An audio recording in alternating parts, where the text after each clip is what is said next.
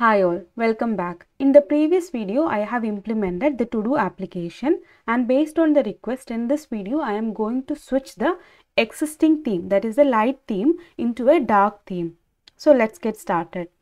For that, you can go to the PrimeNG website, go to the theming section. In overview, you can see the built-in themes. So these are the built-in themes available in the PrimeNG. So you can select the theme which you want.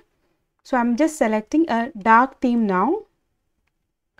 I'm copying this and go to your existing application of the To-Do, and in angular.json you can see the style section where we have already implemented the light blue theme. So you can replace with the dark blue and make sure the path is same. So it is available inside the resources themes and theme.css file.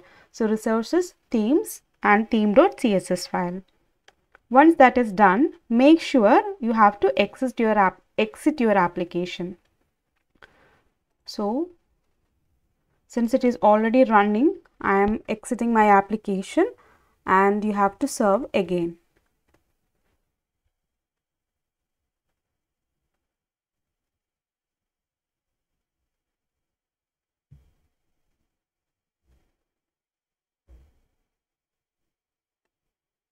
We will wait for some time.